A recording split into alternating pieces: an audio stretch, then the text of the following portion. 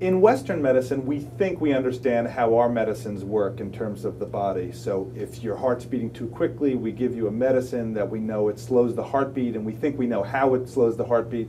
Do we know in Chinese medicine how the herbs or how the acupuncture actually work? Yes, the lines here, these are reflections of the brain, the functional areas. Let's say, for example, if somebody, they cannot talk too much, or after stroke. Right. And then you can put a line here.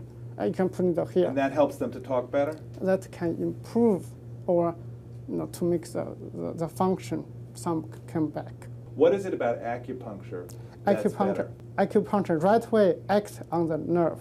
But when you do the injection, that looks like local, too localized. We do very general. So if I were to just give a shot to increase circulation, it would just affect here, whereas when you give acupuncture, it's a very big. It's being transmitted all through, the brain. In acupuncture nowadays, we also have laser acupuncture, which no touching the body, but penetrate deeper, laser, and you don't feel much. Also, similar. Does it work? Does it work just as well as needles? Yes. Are people afraid of needles?